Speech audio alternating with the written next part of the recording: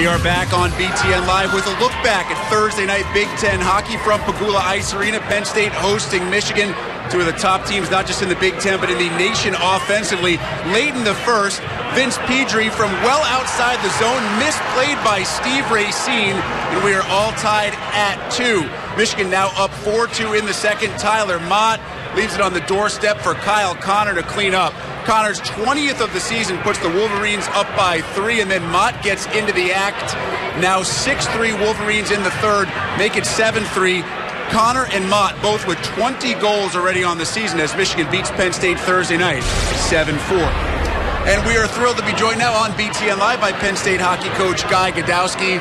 Guy, let's start with last night. I know the result, not exactly what you guys wanted, but what an offensive showcase. Teams combined for 99 shots, and it was a wildly entertaining game to watch. You know what? It was a great hockey game. I thought the first period was flying, and it was fun to watch. It's not only fun to coach, but fun to watch. And you know what? We came on the wrong side of it, but it was a great hockey game.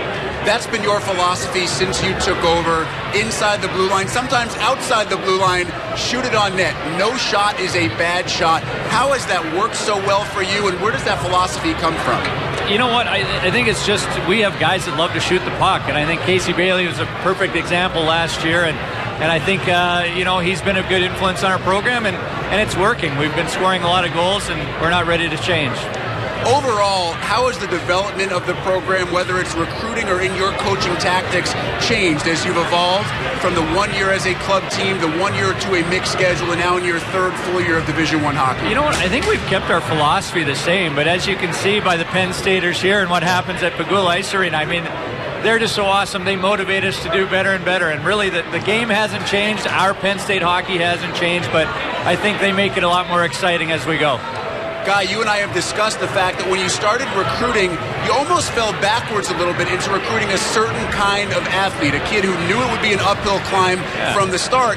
And yet now that it's not so much of an uphill climb, now that you're on that level playing ground, that the challenge maybe becomes getting guys with more skill that still have that same work ethic. You know, you're exactly right. I just love the character of our team. I love the culture, and it really was brought by guys like you just described, the Tommy Olczeks, the David Glens, and Luke Uhas, and go on. And they really brought a desire to build something and not just arrive. And I love that. I hope that we always maintain that because it makes the locker room a lot of fun. You'll play in an amazing venue tomorrow night, but first, one thought on your home venue.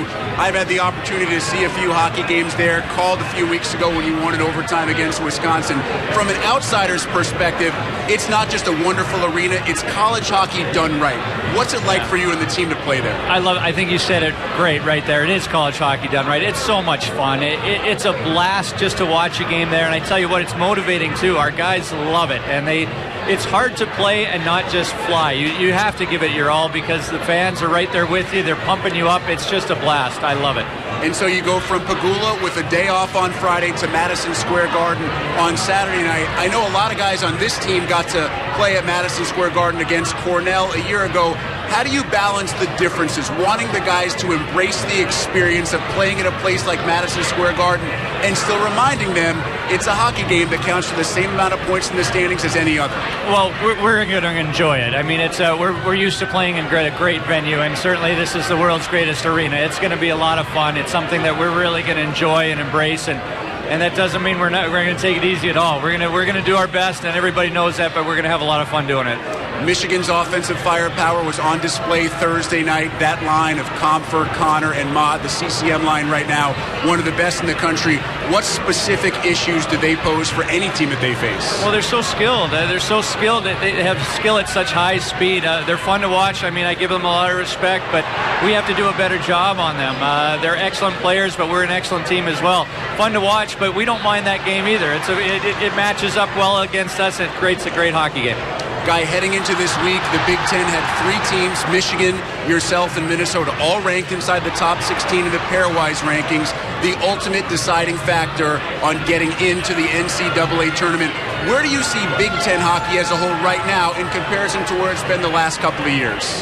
Well, I think obviously we're still a very new league, and I think it's just going to get better and better and better. And we're in its infancy. You can't take 2 games or 2 years and really extrapolate what's going to happen in the future. So I think the future is very bright. I think we're developing our own brand. It's really nice to see Big Ten teams playing each other and developing some rivalries and some very intense games. So I think the future is very bright, and the future is going to be very intense. Last one for you. It's a special occasion tomorrow night. Do you have a special Guy Gadowsky pregame speech already picked out for the fellas? Absolutely not. Absolutely not. The guys take care of that on their own. They don't want to hear from me. Guy Gadowsky, Penn State head coach. Guy, thanks so much for the time. Best of luck tomorrow night. Thanks a lot, Rick. Appreciate it. All right, guys. Puck drops at 7 o'clock. Of course, the hockey pregame show, a full 30 minutes, comes your way at 6:30 Eastern.